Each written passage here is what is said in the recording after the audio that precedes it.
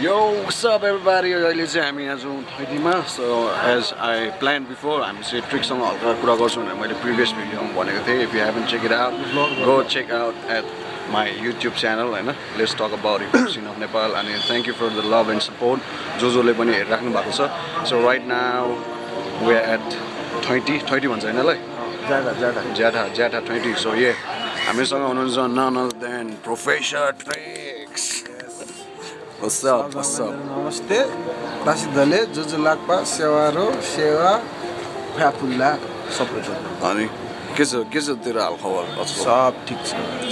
पनि छ. त भक्कत धरान गएर हैन? जो भक्कर फर्किन्छ. कस्तो भयो धरानमा? रमाइलो. ठिकै भयो भन्नु. दामी. मजा आउँछ. अरु के हुँदैछ त? अपकमिङ प्रोजेक्टहरु के भइरहेछ तेरो? अपकमिङ प्रोजेक्टहरु गीतहरु आउँछ. अनि मेन चाहिँ अर्कै तरिकाले म्युजिकलाई हुन्छ नि प्रस्तुत गर्ने खोजिरहेको छु क्या योपालि चाहिँ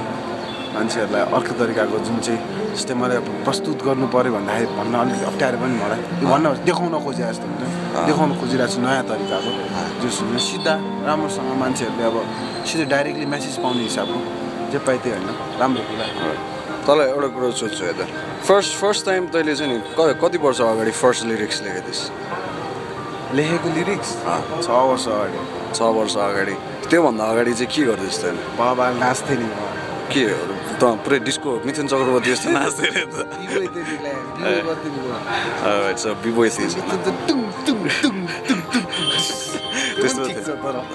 त्यस्तो नि नाचिनस् भने त्यति साह्रो चाहिँ नाचेन तर हल्का अमेरिकन कल्चर वेस्टर्न कल्चरहरूले छ थियो एसियन कल्चर भन्दा किनकि वेस्टलाई इस्टले छुन्छ इस्टलाई वेस्टले छुन्छ होइन नर्थलाई साउथलाई नर्थले कल्चर एक्सचेन्ज भइरहेको.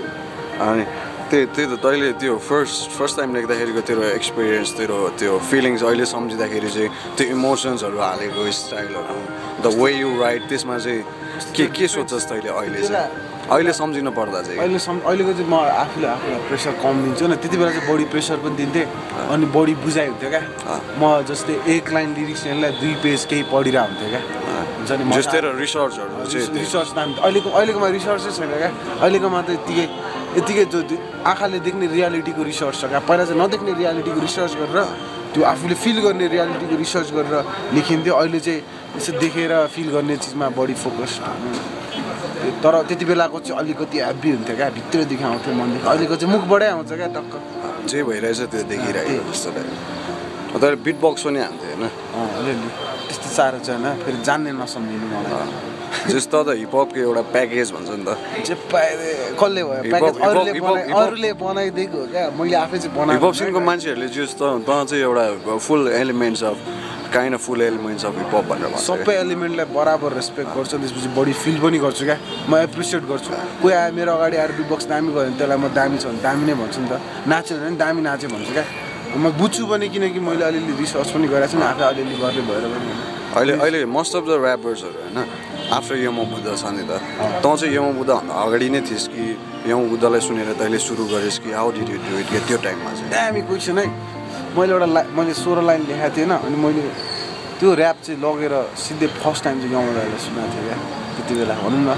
म दाइलाई भेट्नु अगाडि नै ऱ्यापर भइसकेको रहेछु लाइफमा होइन तर मेरो मेन बोली फुटाउने काम चाहिँ उसले गरेको क्या किनभने यसो म नाच्ने पनि बिट बक्स पनि गर्ने बिवे पनि म्युजिक पनि अलिअलि बुझेको होइन टक्क तैँले चाह्यो भने चाहिँ यो गर्न सक्छ चाहिँ नेपालमा भनेर मलाई त्यस्तो जोस दिने चाहिँ यमा दाइ थियो क्या कति इन्फ्लुएन्स छ कति एनर्जी छ अझै स्टिल अरू केही सोध्नु छ अरू तँलाई के भन्नु मन छ त्यो चाहिँ भन्नु मलाई अहिले अब केही भन्नै मन छैन कहाँ ल्याएर तैँले त्यो क्वेसन छोडिदिस् होइन त्यसपछि कहाँ पुग्यो मलाई ठिकै छ अनि तेरो र यमा बुद्धको रिलेसन पनि अति नै स्ट्रङ थियो दाजुभाइको जस्तो थियो भनेर प्रायः मान्छेहरूलाई थाहा छैन जो चाहिँ सर्कलमा छ त्यसलाई थाहा छ होइन अनि सो रेस्ट इन पावर यमा Buddha rest in power rest in piece rest in paradise rest in मनदेखि नै के भन्छ So sorry about that, man. मैले यो अलि लास्टमा सोध्नु पनि पहिले सोधेछु topic change let's change the topic होइन सो पहिलाकै कुरा गरौँ न तैँले अनि फर्स्ट स्टुडियो सेसन चाहिँ तेरो कस्तो भयो ब्लु प्रिन्ट आउडै भयो कस्तो थाहा छ अब त्यति बेला यमा दाइको फर्स्ट एल्बम ब्लु प्रिन्टबाट होइन म पनि ब्लु प्रिन्टमै थिएँ गइरहेको हुन्थेँ यसो गरिरहेको हुन्थेँ बेला अर्कै थियो त्यहाँनिर सेसन कस्तो भन्थ्यो म अलि एमोचर थिएँ तर त्यति बेला लिरिक्स चाहिँ हार्डकोर लेख्थेँ किनकि मेरो फर्स्ट रेकर्डिङ केटाहरूसँग थियो ब्रिजी मास्टर डब्स अनि म थिएँ होइन त्यो गीत थियो त्यो गीत चल्दैन निस्केर त्यो हाउडै गीत थियो क्या कुन इयरको टाइममा थियो 2013 निस्किनु भन्दा अलि अगाडि अनि त्यो पछि चाहिँ त रबार्समा पनि इन्भल्भ भएछ होइन ऱ्याप ब्याटलमा चाहिँ तँलाई कसरी इन्भल्भ कसले गरायो कसरी थाहा पाइछ होइन कसरी थाहा पाइछ थाहा पाइछ यहाँ दाइले ऱ्याप ब्याटल गर्ने बेला सँगै बसेर प्लान गरिरहेको थियो क्या त्यति बेला नि ऱ्याप ब्याटल हुन्छ भनेर सुरु दे अनि बोल मैले भन्न खोजेको चाहिँ के भन्दा पहिलेदेखि बिबोय ब्याटल त होइन टाकट टुकुन बिट बक्स ब्याटलपट्टि पहिलेर अनि ब्याटल बिबोय ब्याटल खेल्नुलाई होइन ऱ्याप ब्याटल के अनौठो कुरै भएन क्या टक्क एउटा मुभ सेटअप गर्ने हो त्यसपछि जान्ने त हुने होइन इन्फ्लुएन्स चाहिँ अब दाइ नै हो त्यो हुन्छ उसले त स्टार्ट गर्यो अनि तैँले सक्सेस भनेर उसले भने हो ब्याटल खेल्न आइज भनेर पनि उसले भने होइन यमा बुद्ध भेट्नुभन्दा अगाडि चाहिँ तैँले कसलाई सुन्थिस् कोबाट चाहिँ इन्सपायर भएर चाहिँ लेख्थिस् ऱ्यापहरू ऱ्याप चाहिँ तँमा कसरी इन्ट्रोड्युस भयो क्या फर्स्टमा म ठ्याक्क अब यसको स्टोरी लङ छ क्या सानो बेला पहिला सुरु लेख्ने बानी थियो होइन त्यसपछि नाच्ने बानी लाग्यो होइन कविताहरू लेख्थिस् कि यत्तिकै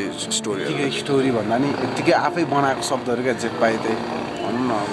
कस्तो भन्ने त्यो चिज ऱ्यापै होइन रहेछ क्या त्यो एउटा के भन्छ त्यसलाई प्रोसेस क्या फर्स्ट स्टार्टिङ भनौँ न स्पार्क क्या त्यो सानो झिल्का क्या कस्तो भन्दा फ्युचरमा अहिले ऱ्यापहरू हुन्छ भनेर लक्षण चाहिँ त्यति बेला देखाएको त्यसपछि नाचिरहेको थिएँ म अनि बडी चाहिँ खासमा इन्फ्लुएन्स चाहिँ कस्तो भन्दाखेरि बिबो गर्दाखेरि जेम्स ब्राउनको गीत सुन्दैन यताउता पुरानो सबै ऱ्याप सुन्छ नि त अनि त्यो भएर पनि क्या त्यो चिज आफैमा पहिले नाच्दै आइसकेको रहेछ नि मलाई पछि थाहा भयो क्या तँलाई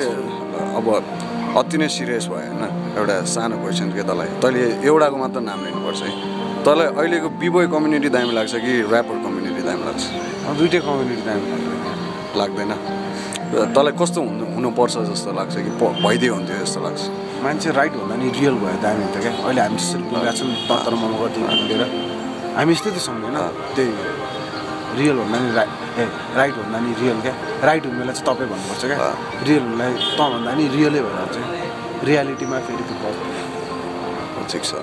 अनि त्यो अहिले जो पनि नयाँ ऱ्यापरहरू आउँदैछ नि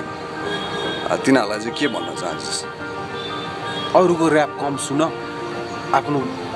आफू नबोल्दाखेरिको जुन स्वर सुनिन्छ नि त्यो स्वरमा चाहिँ बढी फोकस गर